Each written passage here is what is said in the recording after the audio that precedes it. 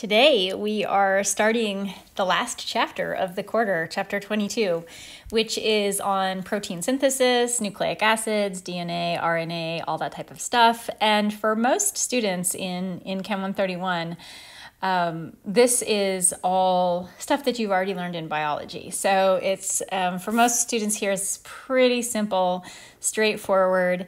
You guys are definitely in the home stretch. That's something to celebrate. We're going to start section 22.1 talking about nucleosides and nucleotides, just some introductory stuff, definitions, just in case there's any differences in the terminology that's used in chemistry and biology. So first of all, we're going to define nucleic acid. This chapter 22 is focusing on nucleic acids, and we're going to define a nucleic acid as a large molecule that is made up of smaller molecules,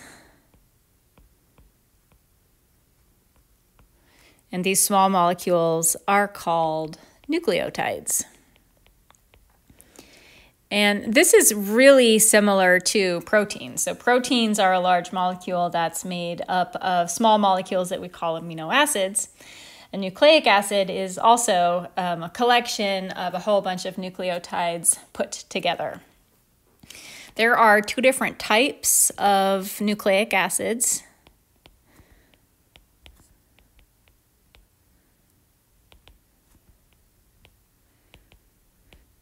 And those two types are, as you probably know, DNA and RNA. DNA, which stands for deoxyribonucleic acid. DNA contains millions of nucleotides.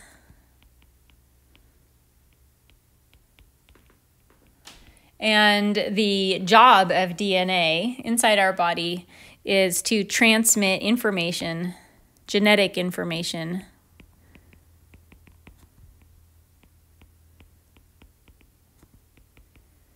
from the parent to the offspring.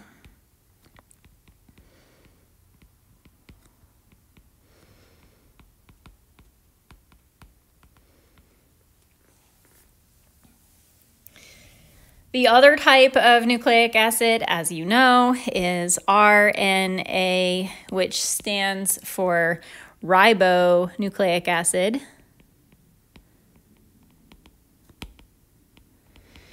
And brief definition of RNA, it's much smaller than DNA. It contains only thousands of nucleotides. And its job is to transmit information within an organism. So it's not going from parent to offspring, like within you, the organism.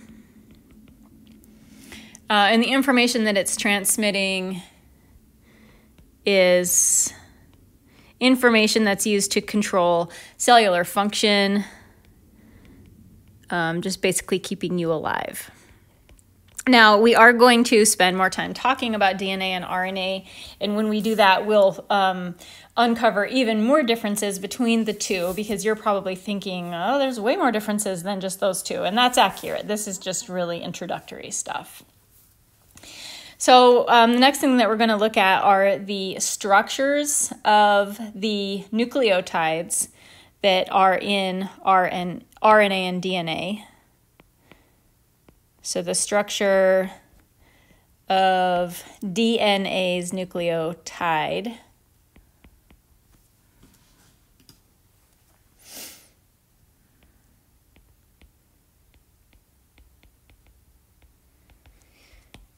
And it's actually a pretty complicated structure. So we're going to start in the middle. We're drawing the middle first, so you want to leave yourself some space to the left and to the right because we're drawing the middle first.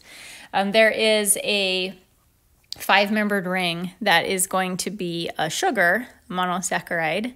So get yourself ready to draw the monosaccharide. This particular monosaccharide does not have oxygens on every single one of the carbon atoms. So it does look a little different than the sugars that we looked at in the carbohydrates chapter. Also, it has a nitrogen up there in that one particular position. Now, I'm not going to ask you to, I don't think anybody's going to ask you to recite this structure from memory. So that's the structure of the monosaccharide unit in DNA.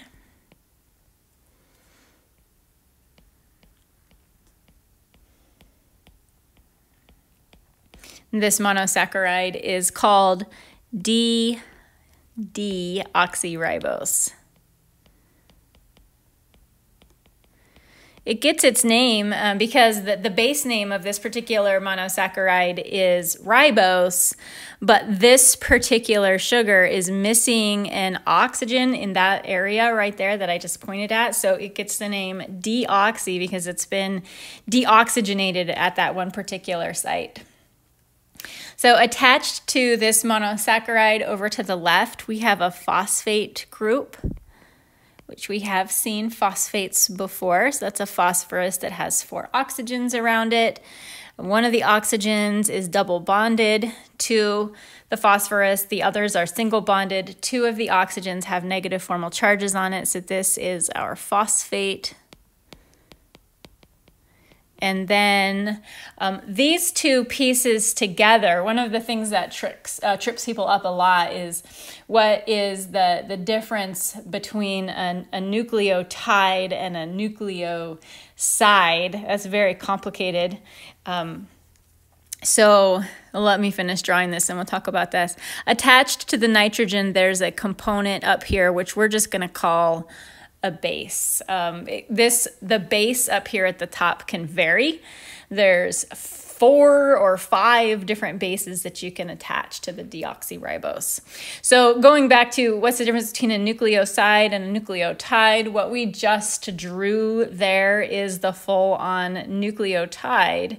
If we wanted to draw a nucleoside, it would look like this. So the phosphate would be gone, and the nucleoside is just the base and the monosaccharide component. So we'll put the phosphate back, and now it's a nucleotide. For RNA, the structure is going to be really similar.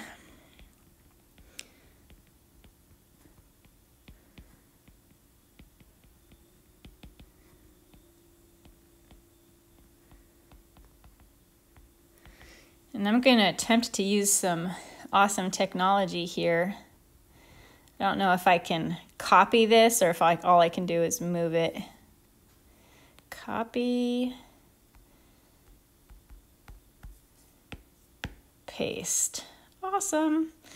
All right, so for RNA, the only thing that's different in RNA is the sugar, which has an OH group where we would expect to see one. And then because that OH group is there, the monosaccharide is ribose, not deoxyribose. Other than that, the 2 structures of the nucleotides in DNA and RNA are exactly the same. So last thing that we're going to talk about is what are the bases that attach to the monosaccharides? What do they look like? So these are going to be the bases that attach to the monosaccharide.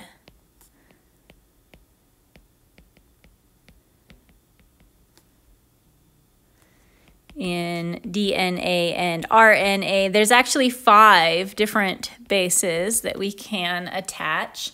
And the 5 different bases, they have 2 different types. So there's 5 total bases, 2 categories. One type is called a pyrimidine. there are 3 pyrimidine structures. They are single rings. They are pretty complicated rings, so they've got a lot of stuff going on. So this is a 6-membered ring. 2 of the atoms in the ring are nitrogens. The rest of them are carbons. There's a couple double bonds in the ring. There's a carbon-oxygen double bond hanging out of the ring. There's an NH2 hanging out of the ring. So you can see this guy is pretty tricky. That's one. I'm going to use my technology again, because the structures of the pyrimidines are very similar. And then for our second pyrimidine, we're going to modify this a little bit. So we're going to change the NH2 up top. We're going to get rid of one of the double bonds inside of the ring.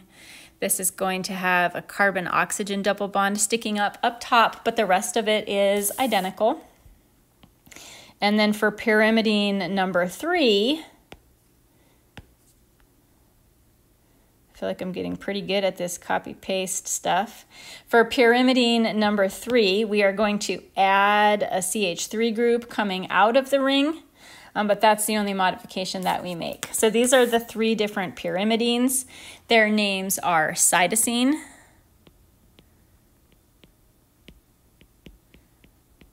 and it gets the abbreviation C. The second one is uracil, which is abbreviated U. And the last one is thymine, which is, as you know, abbreviated with T. And as you also, I'm sure you all also know this, uracil is only found in RNA, and thymine is only found in DNA. But cytosine is in both of them. So those are 3 bases that are classified as pyrimidines. The other 2 bases are classified as purines. They have different structures. They have bigger rings. These are also going to be complicated rings. The first thing that we're drawing is a 6-membered ring, which looks a lot like something that you would see for a pyrimidine. It's got more double bonds in it. We have an NH2 sticking up top. I don't know why this double bond is very wiggly. I'm going to fix that. And then these also have another ring that is fused or attached to that 6-membered ring. This one is a 5-membered ring. It's just kind of squished in there like that. So that's one of the structures of a purine. And then the second purine structure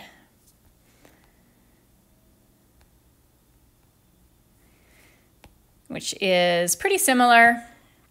This one we are going to remove one of the double bonds from the 6-membered ring. We're going to add a carbon-oxygen double bond up top. Oops, that's supposed to be a hydrogen that I just drew. We also have an NH2 sticking off of the 6-membered ring. And those are all the changes for that guy. So these 2 are called adenine on the left, which is abbreviated A, and guanine on the right, which is abbreviated G. And cytosine, adenine, and guanine, they are all used in both RNA and DNA. So those 2, uracil and thymine, are the only ones that have restrictions in terms of which type of nucleotide they're allowed to attach to. So those are the 5 bases.